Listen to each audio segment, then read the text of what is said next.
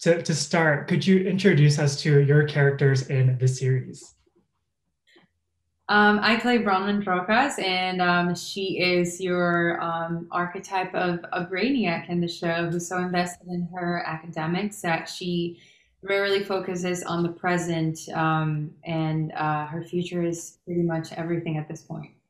And I play Nate McCauley, and he's kind of your troubled bad boy that deals drugs and wears a lot of denim and leather, rides a motorcycle. But as the show kind of goes on, you realize that there's more to Nate than meets the eye, and we peel back the layers and we see kind of what's underneath. And I think we see that for all the characters as well as the show goes on. It's a story of these four characters, in this murder investigation and having to bond together and band together as a group against such challenging times, and they are the only four that understand each other. And so, it's a beautiful story to be able to explore that dynamic. Like you both said, we're introduced to these characters as specific archetypes, but as the series unravels, we see the different layers to them. How did you both prepare to tackle your characters' arcs? Yeah, I think Karen McManus and the writers, they did such a great job with this story, and Karen kind of envisioning this world, and the writers as well. One of the ways that I kind of prepared for the character preparation and arc was I would have a journal, and I would kind of just write things, thoughts and feelings and kind of past situations that Nate has been through, to kind of like just put myself back into that world, into like Nate's shoes, and that's kind of how I prepared. And then just being able to work with such amazing people kind of makes you so present and involved in the story, and it's an honor to be able to like say that we're such a great group of friends on and off screen, and I think that's just amazing. It Yeah. makes it, yeah, so much easier. I think we had such great sources to work with, Right. starting with the book that Karen did such a wonderful job with, and that people love so much for that reason.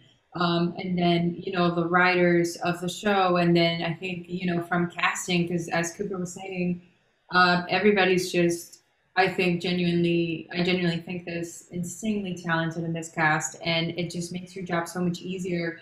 So it was a matter of putting yourself in those circumstances and exploring those relationships. With for Bronwyn, with Maeve, my little sister, who I think is the heart of Bronwyn. Like Maeve is really the reason why she wants to do well, because she made this promise in the book that if I do everything right, she would live. Mm. So little things like that really spark the empathy and the imagination to embark on this crazy journey. The relationship between your two characters is a favorite among fans. Did you know that heading into this project? Did that bring any added pressure?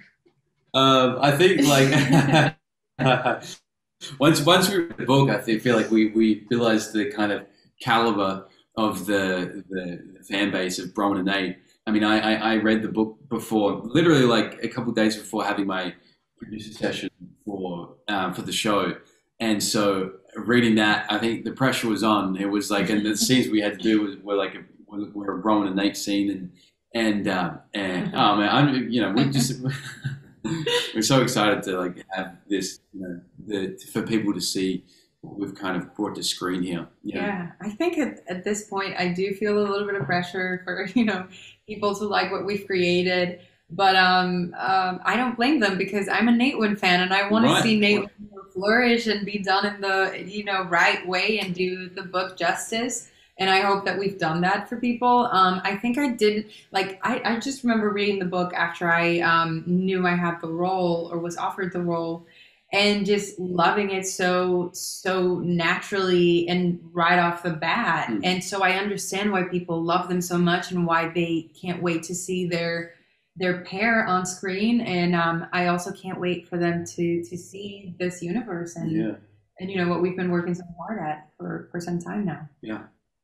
You're adapting characters from a popular novel to the screen. Is it a challenge to find that balance between paying homage to the original source material, but also making these characters your own? Yeah, I think it is sometimes you do have to be careful with how you go about playing a beloved character in a book.